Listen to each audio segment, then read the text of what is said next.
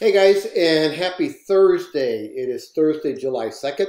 And so usually what I try to do is check in at least once a week, midweek, to see how we're doing. This is the first week, so things are relatively calm so far.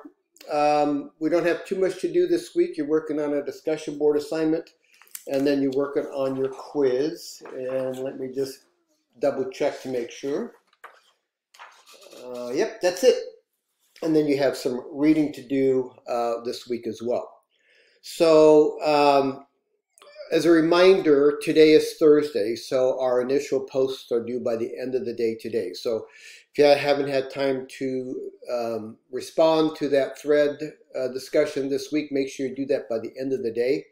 And this week you're looking at a couple different things. You're sort of doing some exploring in the SNHU web sites. You're looking at the career page and the mentor page, so you can get an idea as to the different careers that are out there in the criminal justice field, as well as maybe help you sort of identify somebody within the SNHU family that has experience in the field that you're interested in. So we have a lot of great faculty members here. I think you'll be surprised at the level of expertise that is at your fingertips. So when you get to that point where you're ready to make that decision as to which career path you want to follow, go back and revisit that and then connect with one of those faculty members. I think they'll offer you some great ideas and tips on what's going on in the field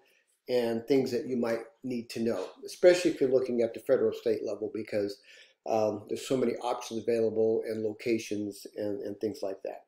Okay, so that's your first thing to do, is the initial thread. Then you have your check your knowledge. So every week there's a check your knowledge quiz. It's not very long. It's really designed to help you figure out what areas of our study for that week that you might already have some knowledge about. So that way you can devote times to those segments of the textbook or our topics where you may not be overly familiar.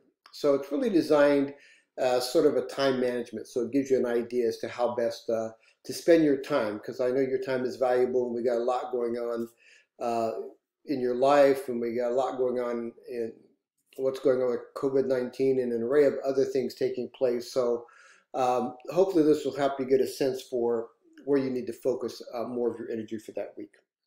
And then you have your quizzes, our chapter quizzes.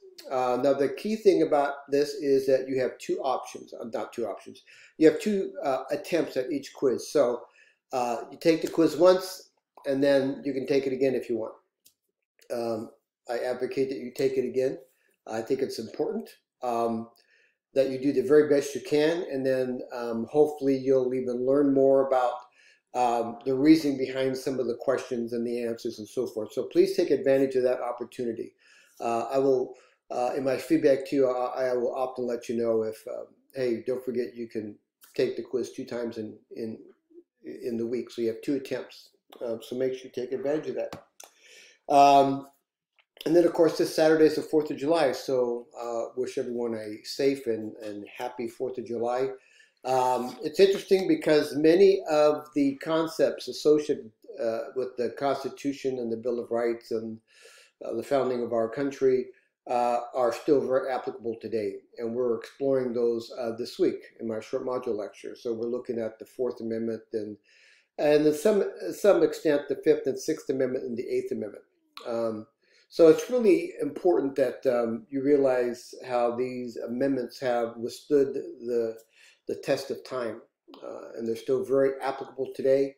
Obviously, as the nation has progressed and technology has increased and an array of other things, the principles, the guiding principles of the Bill of Rights are still very applicable. So anyhow, enjoy your 4th of July. Stay safe. Seems to be a rise in COVID-19 cases, which shouldn't be too much of a surprise to anyone that things begin to open up. But again, stay safe and follow your local guidelines in terms of masks and social distancing and so forth. I think that's it. Have a great week. If you ever need me for anything, do not hesitate to reach out. You know how to get a hold of me. You have my phone number, and then you also have my email address. Okay. All right, guys. Thank you so much, and I will see you in bright space. Have a great weekend. Bye.